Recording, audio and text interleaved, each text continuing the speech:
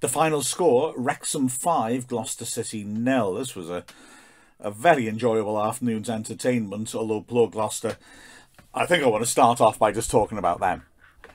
They had a miserable time of it, of course, in the last week. 10 players unable to play because of COVID, and our best wishes go to them. The makeshift side, which had players, 3 youth players making their debuts and 3 more off the bench, and the first team players they had were particularly youthful, so all credit to them. They caved in after half an hour, I've got to say, but up until that point they showed plenty of guts. They didn't really threaten Wrexham's goal, to be honest, but they should be applauded.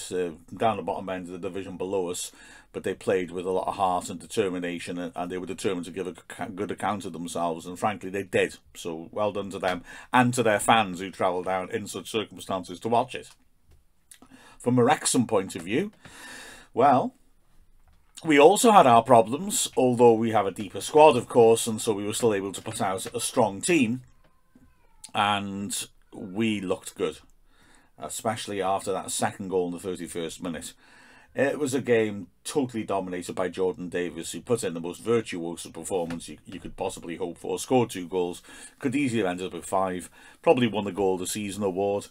It was magnificent to watch. Anyway, Wrexham started well, but there weren't that many chances in the first 20 minutes. The best that Wrexham could muster was Green driving the ball in. It came out to Cleworth, who from 25 yards out did really well to control a volley that the ball came at an awkwardish height, but he just couldn't direct it on target. It went wide of the left post. Just before the halfway mark in the first half, Gloucester made the one chance really worth mentioning. A neat little move, good patient play. Ended up with Galvin getting up from left back and driving a shot from 20 yards, which whistled over the bar. Well struck, but always looked like it was going over. Wrexham responded swiftly. Young sweeping in a corner beyond the far post. Jordan Davis peeling off and scuffing a shot just wide from 6 yards. It was an odd one because it was a very good chance to start off with. It was strange to get that sort of chance from that sort of corner. A crowded 6-yard box. Davis stepped off and just nobody else reacted. So ironically, he probably had time to take a touch on the edge of the 6-yard box before hitting it. So he'll have been disappointed of that. But not for long, because 90 seconds later he had opened the scoring with a very nice finish. Cleworth doing well down the left, playing a little 1-2 with Cameron Green, and then sweeping it across towards the penalty spot.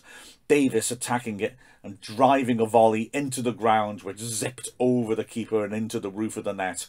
And Wrexham were ahead. A fine finish. 3 minutes later, another chance. Davis could have had a 5-minute hat-trick. And actually, this was the best of the lot. Cleworth intercepting really well, feeding Hosanna. He swept in a cross. Davis, this time unmarked, 8 yards out, a glorious opportunity. Fell on his weaker right foot. He hit it on the volley, and the goalkeeper was able to dive low down to his left in order to save it. I must say as well that the keeper, Brzezowski, making his debut for them on loan from Torquay, also did all. That was the first of a few decent saves that he made. In the 31st minute, Wrexham doubled their lead, and it was a turning point of the match, really. And what a goal it was. It started off quite simply with one of the Gloucester youngsters, Gardner, miscontrolling the ball 30 yards out on the right flank and losing it to Jordan Davis. How harshly he would be punished as Davis burst inside, got to the edge of the area, and then just scored the most magnificent goal, shaping the ball over the keeper, the outside of his left foot, curling, dipping, beautiful goal, and Wrexham were 2-0 up. And Gloucester, I've got to say, caved in at that point, and within the next 5 minutes could easily have shipped a couple more as Wrexham pushed on. There was panic in their penalty area as a ball was swept in well by Ponticelli. Thomas got up ahead of the ball just wide of the left post. Then Green beat his man and swung it across. Ponticelli's header, too straight, was saved before Davis, intercepting a bad ball out from the back, an ambitious first-time pass, and nearly put Ponticelli one-on-one with the keeper, just out of his reach. It was a good idea to play it first time because there was so much space in the middle, just couldn't quite hit his man. And then straight from that, Brzezowski carried it to the edge of the area and threw the ball out, and very nearly threw it straight to Hosanna, who was just beaten to it by the stretching Nugent, or Hosanna would have been one-on-one with the keeper. So real panic. They tried to right themselves, but Wrexham did have other chances. Nugent at the back giving the ball away. Cleworth picking the ball up and finding Jordan Davis, who beat his man and lashed in a shot. It was going inside the right post. Brzezinski did really well to get down low and push it round the post. The corner from Davis was cleared. Young had a shot from outside the box, which was going wide. It was blocked and span back to him, and he hit another very powerful shot right from the edge of the box, which just scraped the left post, the keeper beaten. Wrexham were astonished when a goal kick was given, as they all felt that Young's shot had taken a decisive deflection. 2 minutes from the end of the half, one last chance. Again, Davis beating his man and feeding the ball through, just again overhit, and Brzezinski was quick off his line to just beat Ponticelli to it. Second half, Wrexham started in the same manner they'd left off the first, and within 3 minutes of the restart had the 3-0 lead. A ball into the box, cleared as far as Cleworth, who scored his first goal for Wrexham in a grand manner, 25 yards out with the most fabulous clean strike, just smashing it back into the roof of the net. A lovely finish for Cleworth, who had a fine game. And it was one-way traffic then. Davis going on a run with Thomas bursting through the middle, and as Davis tried to apply the coup de grace and pop it inside for Thomas to have a tap in, Brzezinski was able to lunge and intercept. Moments later, another moment of danger. This time, Davis with a full pullback for Young, who was lurking, waiting to finish. A lunging tackle intercepted. Before, in the 56th minute, the moment we were all waiting for. It was fantastic to see Kwame Thomas back on the pitch, and he got the goal that he wanted. And it was down to his hard work as well. He chased and pressured Galvin, the left back, forced him into a mistake in the box. Ponticelli was one-on-one with the keeper, but couldn't quite bring it under control. The ball rolled away from him.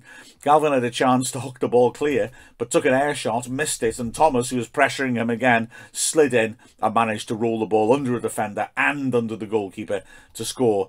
What a wonderful sight to see Thomas scoring again at the racecourse. A popular figure, a fine player, and a goal to remember. Wrexham just kept pushing on. 4 minutes later, Thomas looked like he might have had another one. Hosanna with a great cross from the right-hand side. Thomas attacking it and smashing an emphatic volley into the roof of the net from 8 yards out. But the flag was up. And although it was a closest decision, it was correct. Thomas about half a yard ahead of the last defender. Wrexham kept pushing. Young feeding the ball over the top. Davis... beg your pardon. Young with a short corner on the right, and Davis on an extravagant run from the right flank to the left before finally hitting a shot which was deflected and dropped on the left-hand side. Cleworth squared it, and from close range, Ponticelli turned the ball on target. Brzezinski did really well to get out quickly and block it with his feet.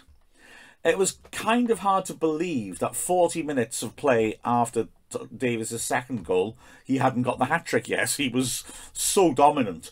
He had one more go at it, and if this had gone in, I'm telling you, this would have eclipsed his last goal, I think. Again, doing so well on the edge of the area as the ball's dropping awkwardly. He wriggled, and his change of body shape beat the man.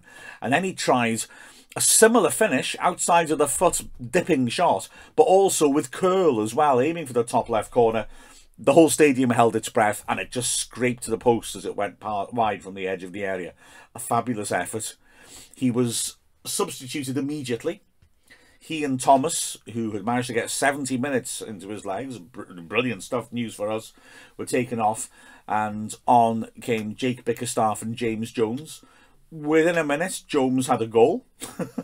Wrexham feeding it over the top. Bickerstaff important. It was a great ball over the top, down the left, and Bickerstaff timed his run perfectly to get round the back of the defence. He pulled the ball back in the goal mouth. Defender got a foot to it, poked it out to Green, who did ever so well, very calm. You thought he'd hit it. Instead, he faked to, but went round the outside of his man, pulled it in, and from close range, Jones stabbed a foot forward and poked it into the net. And that was it. 20 minutes left. Wrexham in the comfort zone, and Anders protecting the ball, moving it around nicely. The only other real moment of note to mention, 11 minutes from the end, when Ponticelli was taken off and Kai Evans, a 17-year-old, was given last 10 minutes to have a bit of a run out and looked very lively, very eager and very quick. So an emphatic 5-0 win for Wrexham. Impressive performances all round. Laneton completely unemployed. No shots on target for him to deal with. At the back three, well, Tozer was imperious. He didn't have that much to do. He was so calm under pressure, though. It was enjoyable to see. He looked a cut above without really being put into any great extreme situations. Tyler French had a good defensive game, and in the second half drove forwards well and got into a couple of good crossing positions and drove decent balls into the danger area. And Harry Lennon on the left-hand side, again, with a bit more scope to come forwards, did well. So the back three, though, weren't massively tested. Cleworth in a bit more of a holding role than you might expect from this Wrexham team. We don't tend to play with a sort of defensive midfielder. He did have a bit more scope to go forwards in the second half and ended up with a goal and an assist. Super performance by Cleworth, who last week showed what he can do as a centre-back and this time has shown what he can do as a central midfielder. He really did look controlled on the ball. He won a lot of headers.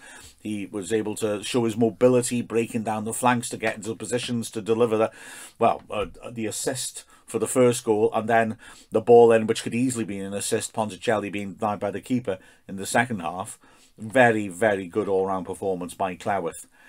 The midfielders, Jordan Davis, out of this world, phenomenally good, absolutely brilliant to watch and fantastic to see. Luke Young given a chance to play a bit further up than he normally has been by Parkinson, shuttled around to good effect, was unlucky with that deflected shot, and also when a good interception stopped Davis from picking him out unmarked on the edge of the area, but a good captain shift. The wing backs were massive in this game. Gloucester started off with a diamond, and they really congested the middle of the pitch well. That's why the first half hour saw us move the ball around well, have virtually all of the ball, but not really create that many chances. But we were patient, we handled it well, we kept moving the ball around, and then when the situation was right, pinging diagonals and bringing the wing backs in, and they were massive threats, both of them. They regularly got the full-backs isolated and beat them. And then as the game wore on and Gloucester tired, we really started to get full value for both of them. Bryce Susanna, I think, will be a little disappointed perhaps at his end products because he overhit quite a lot of crosses, and he may be a little disappointed not to pick people out. Cameron Green was tremendous, really did well, and apart from the brilliant assist for the 5th goal, just in general was a real threat. And then up front, well, I mean, Ponticelli, such a shame he didn't get a goal. His endeavour was terrific. He deserves a lot of applause for the way he conducted himself, and he was a constant nuisance for the defenders. But then Kwame Thomas alongside him did get his goal, and of course his performance may be the one that we'd look at the most closely. He wasn't quite himself, goodness me, if he was after such a layoff and an injury, it would be a miracle. But he looks certainly a lot further down the road to being ready to play than I feared he might. He was enthusiastic, eager. He kept going really well for the 70 minutes. Typical endeavour and energy from him. Took his goal well and was a constant threat. I was thinking last Saturday we had problems with quality of cross. Thomas, with his area ability and his predilection for attacking the 6-yard box, is a good man for making bad crosses look decent. He'll contest for stuff that maybe wasn't that good. And we saw a bit of that today. It's a super performance by Kwame in the circumstances, considering what he's coming back from, and brilliant to see him score. So great fun that was. It was very enjoyable. Strange feeling at the ground. A good crowd, nearly 2,000 for a FA Trophy first round match. Strange though, because Gloucester had to get changed in the Racecourse Foundation classroom, just like away teams were doing during lockdown. And there was a clear sense of wanting to protect our players and make sure we can still play on Boxing Day. Let's hope that we can. Let's hope that we're able to continue with things, because that was fun, and I'd like to see Wrexham build on that. With a final score of Wrexham 5, Gloucester City 0, I'm Mark Griffiths from Wrexham AFC.